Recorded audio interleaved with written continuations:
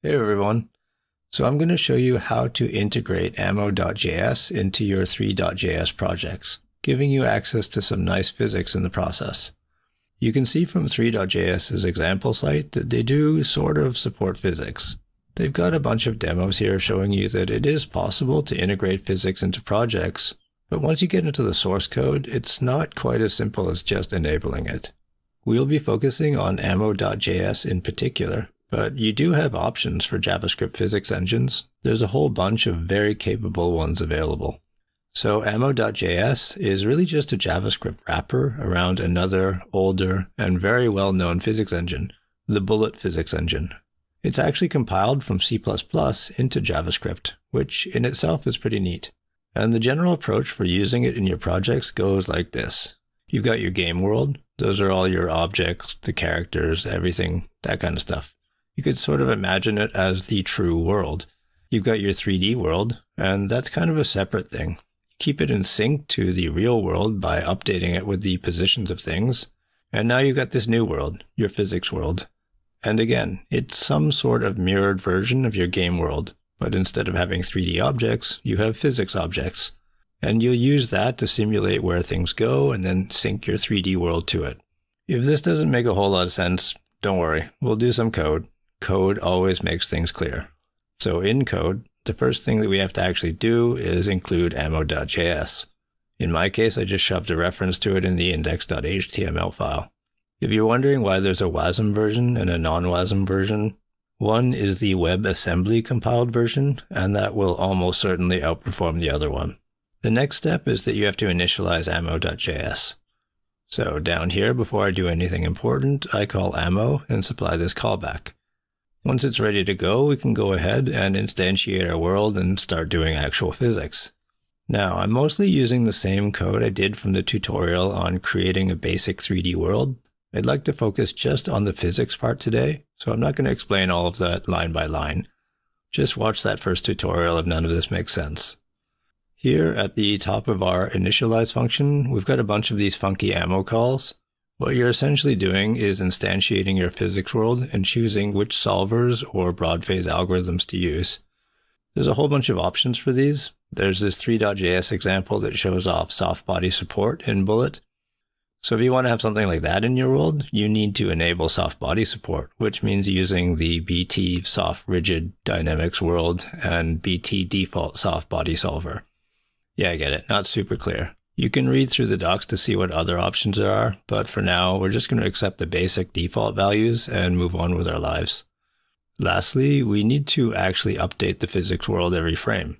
So in here, in the raf call, we can just call physicsworld.stepSimulation and pass the time elapsed since the last frame.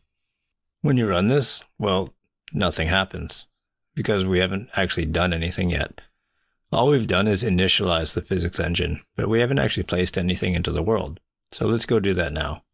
We need to make what are called rigid bodies. So let's just go ahead and make a class called rigid body. And what we're going to end up doing is creating a function. We're calling it createBox because it creates boxes. No surprises there. And it'll have a bunch of parameters like mass, position, rotation, size, that kind of stuff. First thing that we need to do is set up the transform, and the transform is exactly like the name implies. It's the initial transform of the rigid body. We set the position and the rotation with these two calls to set origin and set rotation.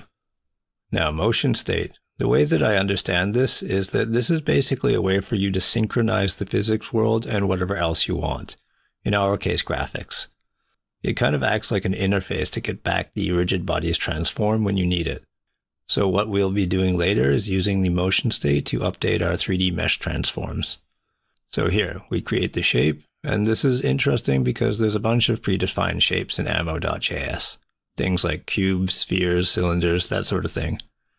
In this case, we're creating a box shape, and defining the size of the box using the size parameter, but you could make this a sphere, or whatever else Bullet physics supports, including a full mesh.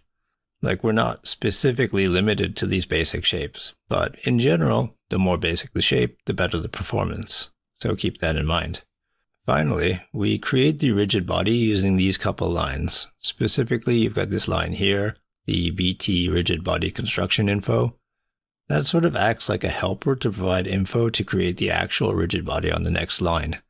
One important thing to note here is that we pass the mass into BT rigid body construction info.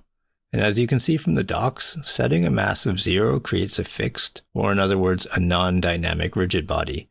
So basically, if you want to create things that stay in the same spot no matter what, like let's say the ground, set the mass to 0.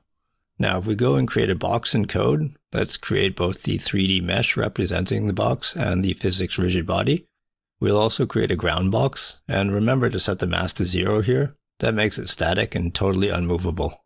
And then, if you run this, well, you've got a box floating in midair. A little anticlimactic if you were expecting it to fall down, but not at all unexpected. Let me show you what we did wrong here. Remember how I said that we need the motion state to keep the physics and the graphics in sync? Right, that's because that's not something that just happens automatically. It's code, not magic. We need to do this ourselves. So what we can do is create a list of rigid bodies. When we create the 3D mesh in the ammo.js rigid body, we'll group them together and shove them into the rigid bodies list. Then, down below in that step function, we need to do the actual work of syncing them ourselves. So here what I'm doing is looping over every rigid body in our list, which is realistically just one box. And I'm using the motion state to access the transform. From the transform, we can get the origin and rotation, create Three.js vectors out of those, and copy them into the mesh's position and rotation.